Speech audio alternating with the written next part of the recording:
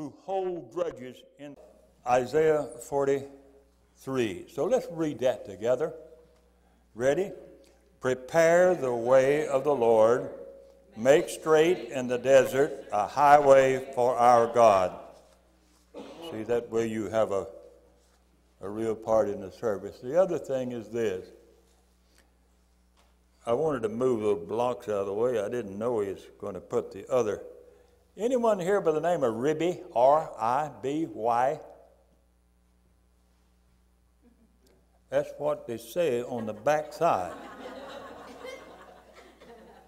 It says the love of God is for everyone. Whether you're Ribby or Josephine or Joe or Sam or whatever. And also those two words, hope and love. Hope, first candle. Second candle was what? Say it. Love.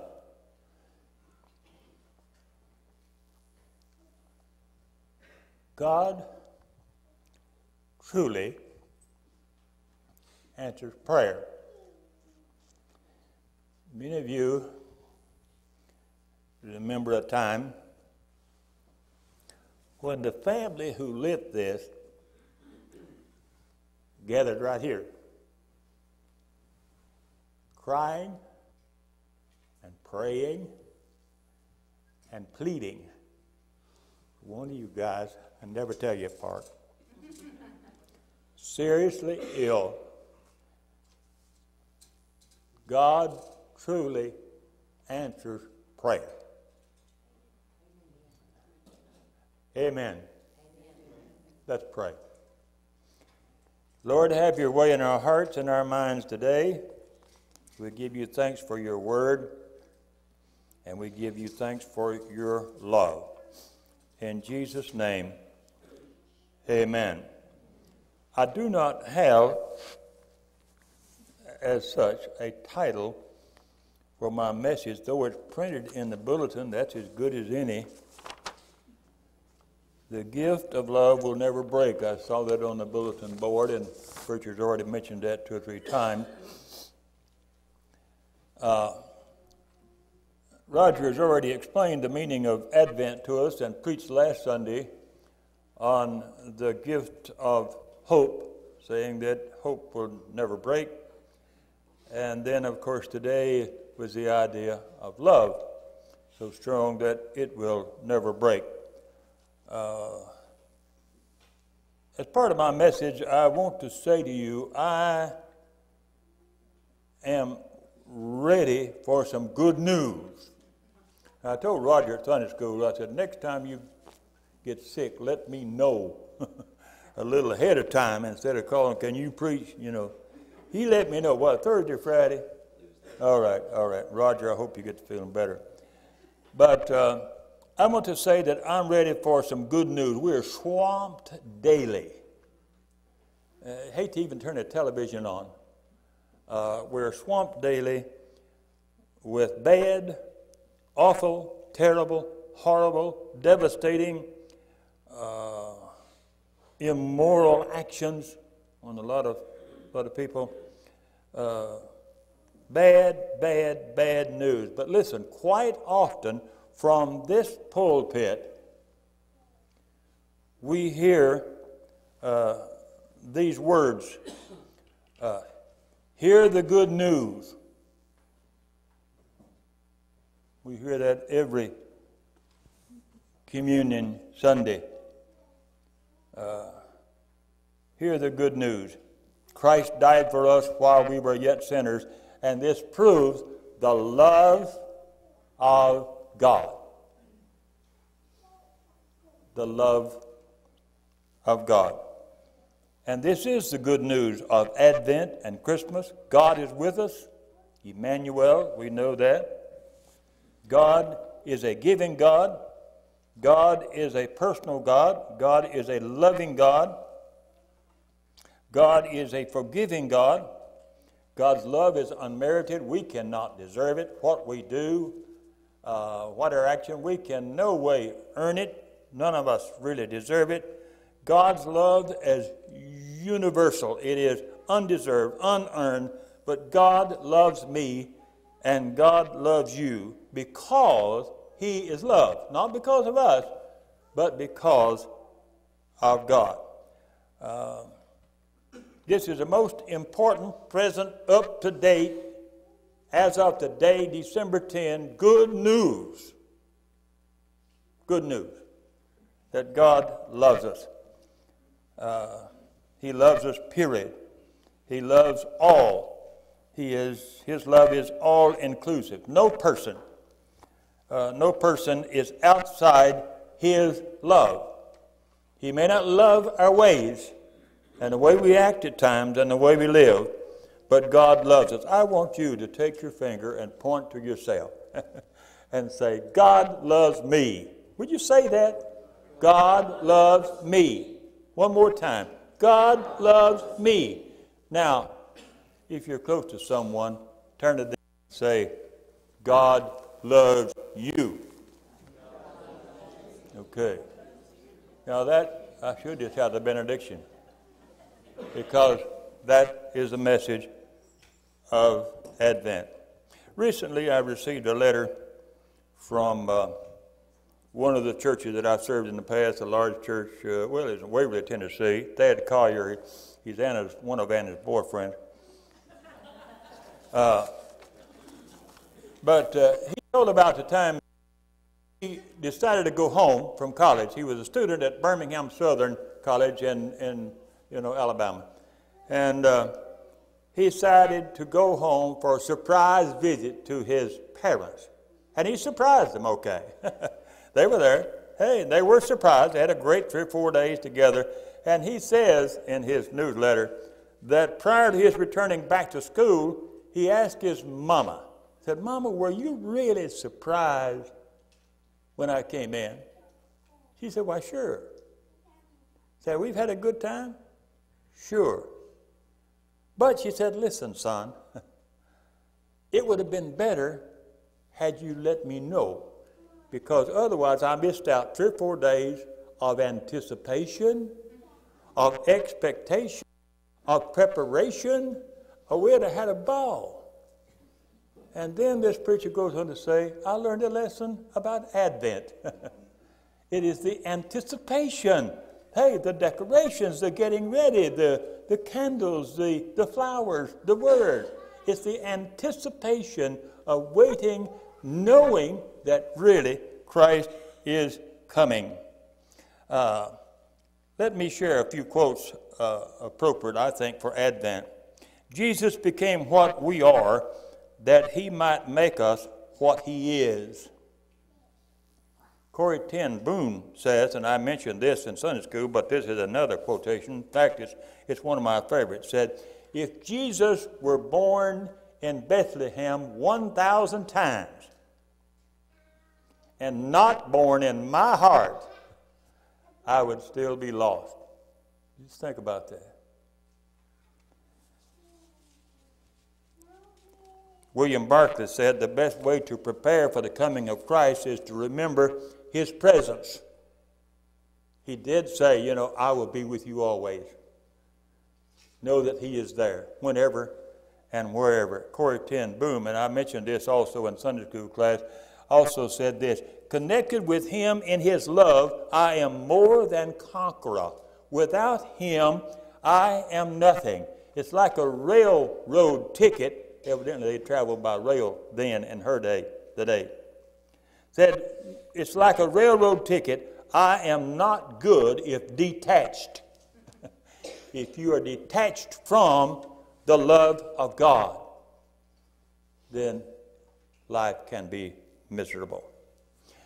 Well, as long as I can remember, about this time of the year, every year, or earlier, people start asking, what do you want for Christmas? My wife had asked me that 2 or 3 times. We went to a place and we both wore out trying to get around. Couples ask each other. Parents sometimes ask their children what you want. The children sometimes ask their parents, what do you want? Friends ask, what do you want for Christmas? What do you want for Christmas? And usually it comes down to a materialistic idea of what can I buy you for Christmas? You know, a toy, be like Andy, a dozen mason jars, or a mixer, or a chair, or jewelry, or clothing.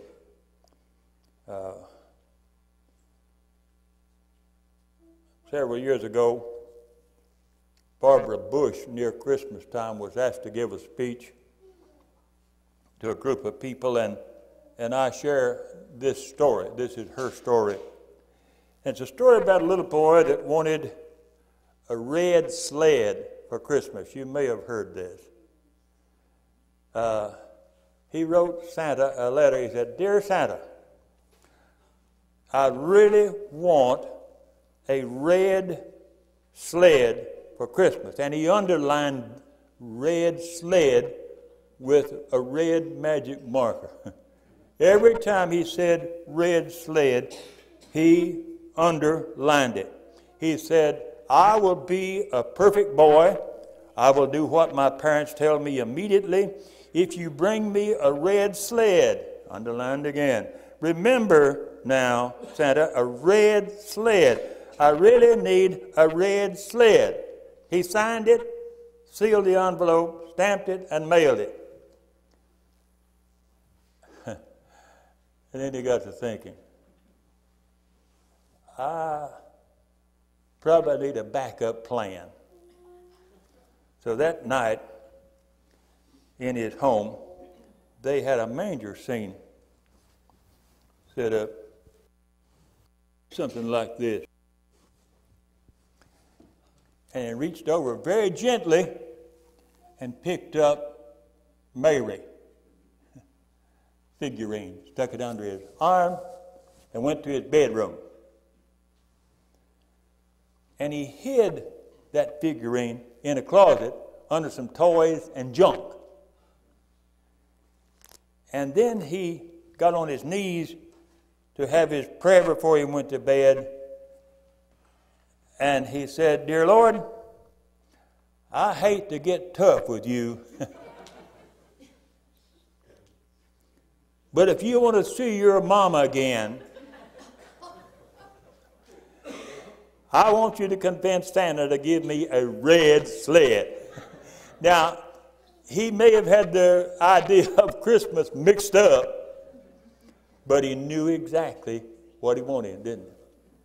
So what do you really want for Christmas? The family get together like we did last night? We had a Johnson family reunion, about 60 there. Ate too much. We meet every year at the Shady Grove. Used to be school, community center. Which is great when you get your family together because you hug and cry. Remember those that are gone.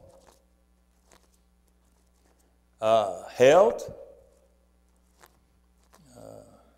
a new chair, friends, fellowship, acts of being together, acts of kindness, love. I thought of this yesterday when I was trying to prepare the message. What really would I want for a Christmas present? Not necessarily from Anna, because we've already decided she had. I would like to see peace in our world. You think about Jerusalem during Jesus' time and see what's happening there today. Today, right now. I'd like to see peace in our world. I'd like to see peace in our nation. No violence. No more school, church shootings. No more senseless, ruthless violence. I'd like to see peace. Not only in our world, not only in our nation, but in our own lives. In our own lives. And for that to happen, you've got to have a lot of love. Because love is the central thing, the central theme, the central one important thing in our faith. I read once about a husband and a wife, and I think it was old Henry or somebody who told this story. It was a Christmas story, and that particular Christmas, they sacrificed their prized possession to give each other a gift.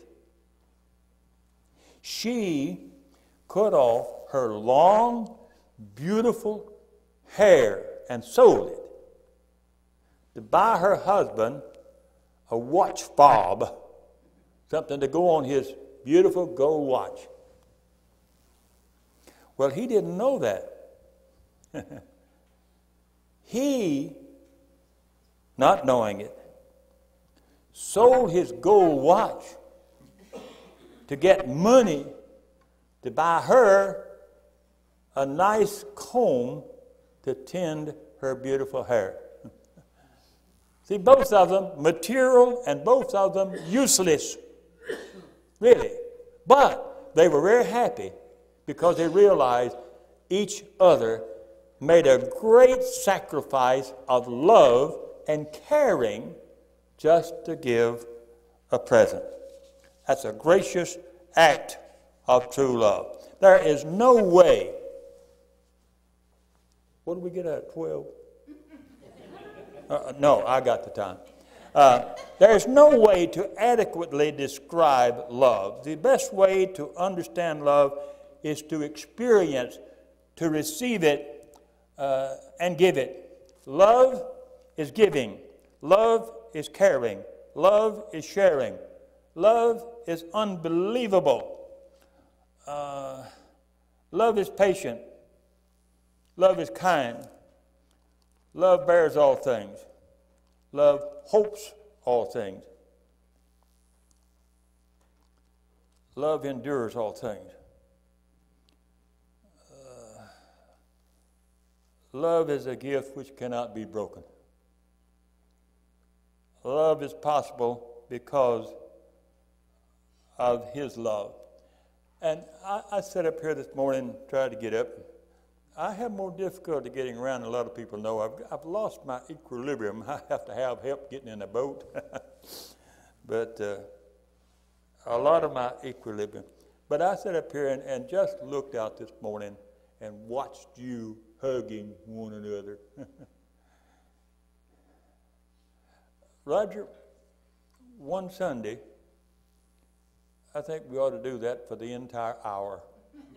I believe you could do it. And never end. That's love. That's caring. That's sharing. That's friendship. We don't have to do that. But you enjoy it. There's a smile on your face. and I believe a smile in your heart. And I believe the Lord smiles upon us when we do that. That's sharing. Let me share an often told story, if I can. An 11-year-old girl in a large city, in a very poor section of the city, poverty area, came up with 3 little children with her to the soup line, a line that were giving out food, sharing. Someone had brought it in. And she set the 3 children down across the street on the curb in the shade of an old tree. And she lined up. Unfortunately, she was the last one in line to get the food. Well, that day, the workers said, hey, we've got a lot of folks here. And they tried to stretch it as far as possible. Her being the last in line, when she got to the end of the line for the food, there was not one scrap of food remaining. Not one. The workers apologized. And then one of the women said, hey, wait a minute. I have a nice banana in my purse. I want you to have it. So the girl took it graciously, smiled, and said, thank you very much. One banana. And here she goes. Goes over to the small children, and we don't know whether they were her brothers and a sister or just some friends, but they were small children over there waiting for this 11-year-old girl. She goes over and sits down with them, peels the banana, separates it into 3 equal parts, and gives it to the 3 children. And as they're eating it, there she is,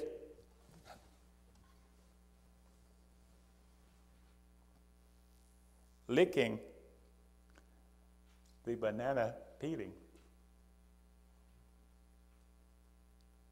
And one of the women, when she saw it, said, wow, I saw the face of God. That to me is true love. True love that cannot be broken. This was love in action. Now I want to change gears just a moment. We've heard the scripture from Isaiah, comfort, O comfort my people, says your God. And I'll skip down to verse 3. And we've already read this, but I want to read it again. A voice cries out in the wilderness, prepare the way of the Lord. Make straight in the desert a highway for our God. Every valley shall be lifted up, and every mountain and hill shall be made low. The uneven ground shall become level, and the rough places a plain. Then the glory of the Lord shall be revealed, and all people shall see it together, for the mouth of the Lord has spoken it. Now I want to skip to verses 29 through 31. Have you not known? Have you not heard? The Lord is the everlasting God, the creator of the ends of the earth. He does not faint or grow weary. He understands. His understanding is unsearchable. He gives power to the faint, strengthens the powerless. Even youths will faint and be weary, and the young will fall exhausted. But those who wait for the Lord shall renew their strength. They shall mount up with wings like eagles, and they shall run and not be weary, and they shall walk and not faint. That word wait is very important in verse 31. It is a confidence that God will not desert his people. The waiting is what we're doing at Advent. Anticipating the Lord coming, the Lord being born. Advent. Prepare. Wait. He is coming. Well, what do you want for Christmas? Don't be like those who humbug everything, who gather up insults